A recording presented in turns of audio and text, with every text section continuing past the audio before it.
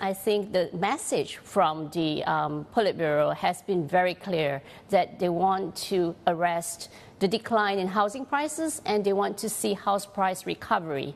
So I reckon that will be what the mission objective for the Ministry of Housing coming into the briefing tomorrow.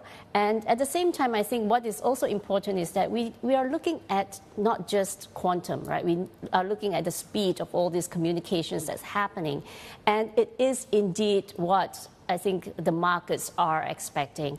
And so the quantum with regards to the Ministry of Housing, I think we definitely have already seen some of the support coming through via the PBOC in terms of mortgage lending cuts, in terms of better incentives for new homeowners. So, and we are seeing some anecdotal signs that activities of home sales have been picking up during the Golden Week. So this is really riding on that momentum, and that is crucial because I think investors have been expecting and then disappointed somewhat with the NDRC briefing and then the Ministry of Finance not really announcing a huge style stimulus. So I think a lot of the onus are probably on either the Ministry of Housing and at the same time also the NPC decisions and meetings later on this month. So a lot at stake here. Mm-hmm.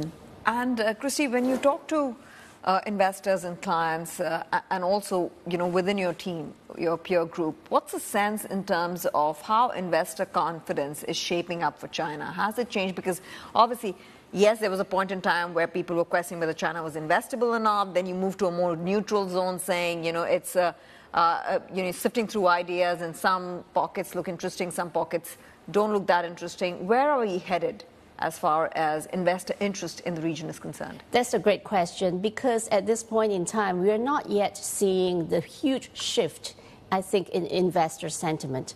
The key point here is that the direction of travel, though, is heading in the right way. And I think that will pave the way. So what we need is probably time. And as I mentioned earlier, the preconditions for investors' confidence to come back is essentially the quantum and the speed of all the measures that's coming up.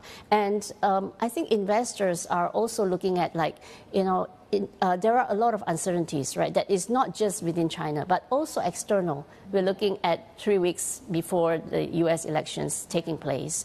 And so in order for all the investors to, or most of the investors to feel comfortable actually putting, you know, more of a revising or re-rating Chinese equities, Chinese assets, we need to see these plans translated into some form of actions